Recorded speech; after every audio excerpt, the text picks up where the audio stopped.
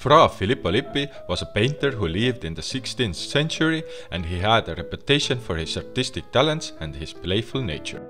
Lippi was known for his penchant for enjoying life's pleasures, and the nuns were concerned that his behavior might negatively influence their devotion.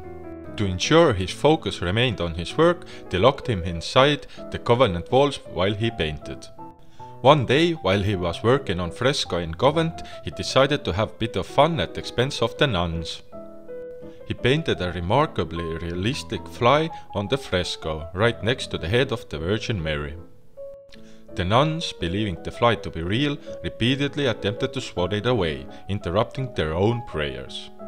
As the nuns grew increasingly frustrated with the persistent fly, Lippi secretly enjoyed their reactions. Eventually, the nuns realized they had been fooled by the trickery of Filippo Lippi.